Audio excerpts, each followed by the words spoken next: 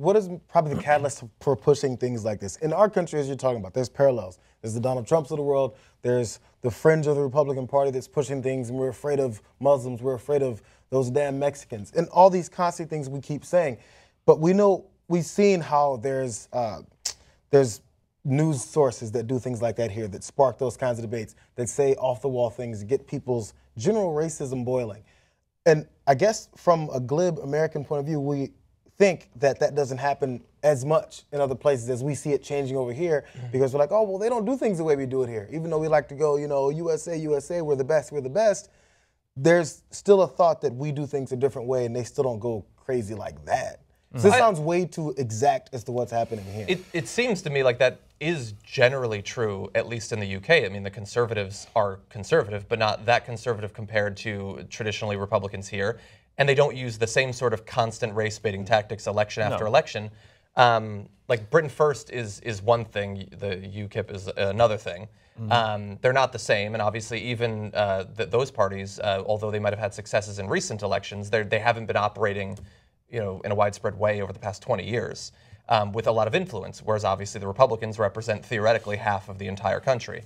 And we see the strain of everything that you described in Donald Trump and some of the other candidates. I mean, Donald Trump's the most out-and-out version of it, but Ted Cruz was saying absolutely horrendous things about carpet bombing civilians and needing to stop immigration and everything.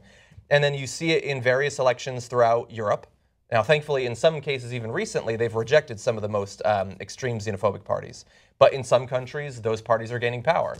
And you can find that throughout the world. I mean, whenever the economy isn't doing all that well, and there's historically, it's military uncertainty. It's the prospect of war, or you're in a war. And now we don't even need that anymore. Terrorism existing has taken the place of wide-scale war in terms of getting people to be so scared and insecure that they will start to listen to the demagogues who are telling them that we need to hunker down, we need to get back to some idealized, never-existed version of what our culture was back always 50 years ago. Yeah, it's isolation. It's that isolationism writ large. And you're right, and it's a society that really never really existed, but they somehow promote this and present it.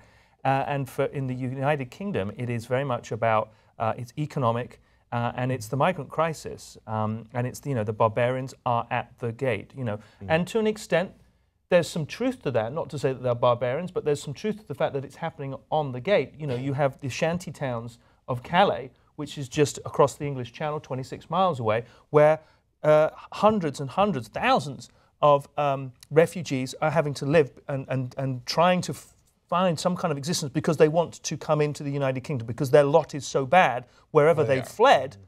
They're so desperate, and they're there and they want to come in, and most of them will try to come in illegally. That is a real problem. But the answer to that problem is not the xenophobia. It's to have something constructive to actually address the underlying issue.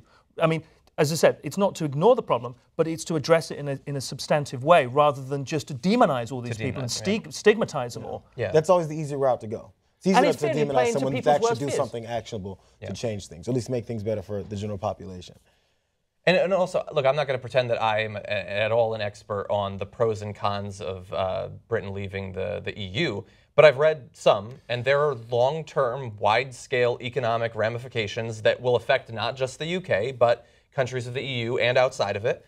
And I think that some of the people who are pushing for it are probably aware of that. Many of the people supporting it might well be doing it for very individual reasons, like fears that our immigration policy is being dictated to us by politicians that are not of us. And so if we can just become independent, then we can have control of that. Some people will be concerned with business regulations and things of that sort. But there are such larger long-term consequences to the UK's economy and others that I don't think most people are thinking about necessarily. And by the way, really fast, I've been keeping track of the poll of polls, and right now I believe Leave is up 5 points over Stay. It Remain, yeah. There's a very real. I mean, and it has been that's a recent development because up until this point, the Remain campaign has been in the ascendancy. By like a little bit, right? Yeah. And that is again very worrisome, very troublesome. There will be, if the UK leaves, there will be. The ramifications for the rest of the world are significant in terms of just not just Europe, but China, the United States, and the UK itself, the political ramifications, the fallout from that. David Cameron will resign. There will be a new leadership election. People are arguing, to go back to your point about individual agendas. One of the individuals at the forefront of the Leave campaign, Boris Johnson, was actually pro-Europe up until a few weeks ago, but he saw an opportunity. He's essentially vying to be the Prime Minister. He's vying to be leader of the Conservative Party. With this being the vehicle to get him there? With this being the vehicle to get him there. Okay. If the UK leaves, you better believe it, there will be a domino effect. And other countries, France have already indicated, the Netherlands, there will be a domino effect. And the basis and the edifice upon which post-World War II Europe has been built will start to crumble and fall apart. Which hasn't been perfect, but it has been a source of stability and unity economically, militarily, socially in some ways. That would be a These are the type of things that, and if all this is the way it appears to be, it's these types of logical thought processes. If you think about what the actual domino effect could be, they get trumped by fear and hate and disdain for the other. It's always the other, and the fear that, oh, that person's going to do this to me, so therefore I'm going to ignore anything else that's logical and just go with, I don't like that person. And it never leads to the right approach. You're shooting yourself in the foot.